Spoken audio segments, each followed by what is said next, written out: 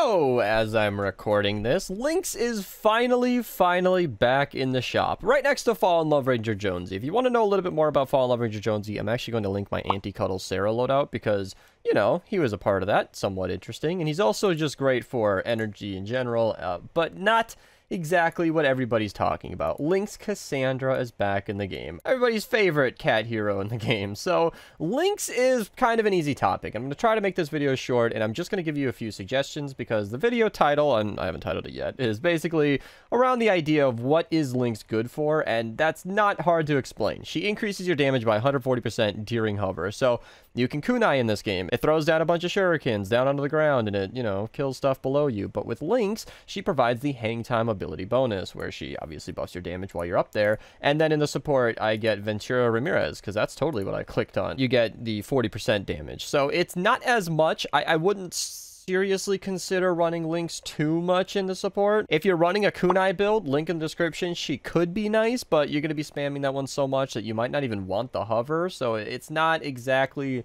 the best in support, in my opinion. She's definitely a solid hero in the lead, so let's give a couple of examples as to why that is. So what we've got here is exactly my normal soldier build. This is what I use on almost every game that I play. I've usually got Rescue Trooper Ramirez in here, buffing my damage by the 50%, but with kunai in the lead, I could just swap it out, and my damage goes up tremendously whenever I use it. Now, I'm going to be honest, you're not going to see Lynx a lot as people's main heroes in games, simply because her bonus only lasts for 4 seconds every 15 seconds when you can pop the kunai, so it's not really going to be always active, but it's mostly usable against miss monsters, mini bosses, and smashers. I didn't get any smasher or mini boss gameplay in this video, but it's not really important because you can tell that it's just going to do a ton of damage. It's going to melt the smasher. Like, whenever you see a smasher, that's basically what I save kunai for. And I don't use her a ton in the lead because of that. Like, whenever you're not shooting a smasher or actively in kunai, it's kind of a dead commander perk, so unless you're using kunai, you're not really doing any extra damage. And that's where a couple of these other loadouts come into play. So this is my Storm King loadout. I'll link that in the description below because it's a huge, like, what Lynx is best for. And I'm only going to touch on that to say that, like, when you pop that kunai ability, crystals and the rest of the Storm King becomes very easy. Way more on that in that video below. But with the Happy Holidays loadout, you can actually reduce your cooldown to about 9 seconds per kunai, and when you factor in the fact that you're up there for 4 seconds, you're really essentially waiting for 5 seconds between kunai, which is pretty good. Happy Holidays makes this a very spammable loadout.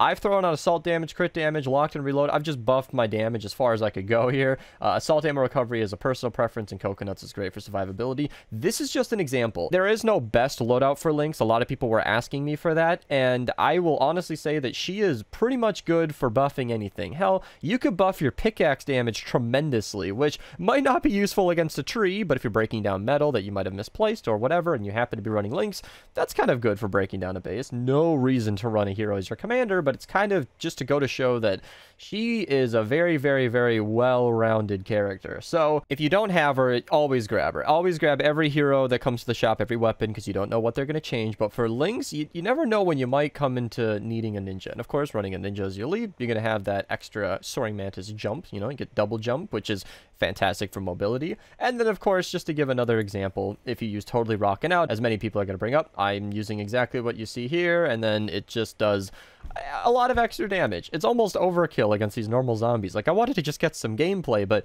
I don't think this is necessary. These zombies didn't deserve this. I mean, if you're going against a smasher or a mini boss, I totally understand it. Pop into the air, eat a wafer, and enjoy your, at that point, like 2 seconds of mega damage. That might be kind of not worth it, and I totally understand why that wouldn't be worth it, but it's definitely something that you can do just to show how strong Lynx can be. So if you don't have Lynx, try her out. She's a very old hero at this point, tried and true, one of the very first heroes that I really enjoyed when the hero rework came, just because that 140% damage bonus, I mean, damage doesn't stack the way you'd think. Some other bonuses get in the way and they don't stack as well as they should, so effectively that works out to be double damage more often than not, but still, amazing damage. And the fact that you can just summon it at any time, like, it's not like activating Totally Rockin' Out where you need to get a certain amount of kills or get a fumbled football or heavy attack elimination. I don't have to eat a Subway to summon this. I just need to click a button, jump in the air, and for 4 short seconds, it doesn't last that long, you are doing crazy extra damage, which, like I said, in the Storm King is a perfect opportunity. However, in a normal mission,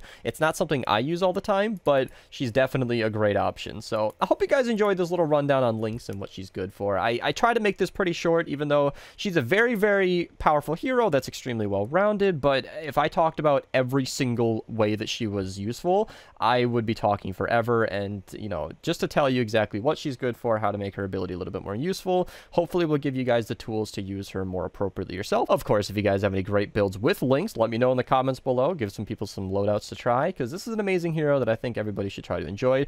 3,200 gold is a lot, so I'm going to tack on just a little bit of information at the end here on how to get gold, because I understand that not everybody plays as much as I do and has 45,000 gold laying around. Some of you have 0 gold, and the best way to get gold, truthfully, would have been dungeons, but they took it out of the game and then added nothing. So no doubt, whatever the next event is likely going to give you lots of gold. So any of these rewards that give you gold will probably be very, very helpful. Of course, since I don't have any of those challenges, I can't show you. Daily quests are great. You get about 240 gold apiece. That's extremely useful. I mean, that can go towards Lynx very well. But honestly, endgame twine. If you're absolutely just grinding gold, a Fight the Storm mission is an 8-minute defense, and you can start that Atlas mission as soon as you get a single bit of blue glow. So if you're speed running Fight the Storm, you're only going to have like 9 minutes in the mission if you're going fast. So 9 minutes in a twine mission, where that's giving you like 150 gold, and if you have a mini boss, I think that gives you an extra 50. So if you don't up the difficulty, this could be as much as about 200 gold per run.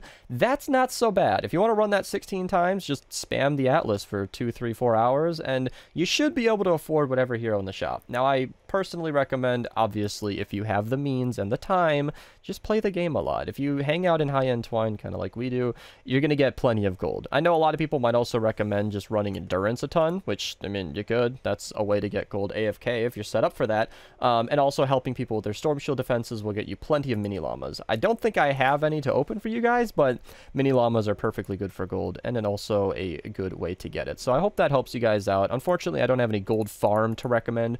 I don't think there's any insanely easy way. Like, I would like to think that anybody who knows how to AFK endurance doesn't need this information anyway, but, you know, maybe that'll give some of you guys something to work towards. And if you can't get into high twine, just queue the highest power level mission you can and try to run it as much as you can. So hope you guys enjoyed this video. Let me know what you thought in the comments below. Like the video, you know, subscribe if you're new. Thank you guys so much for watching, and have a nice day.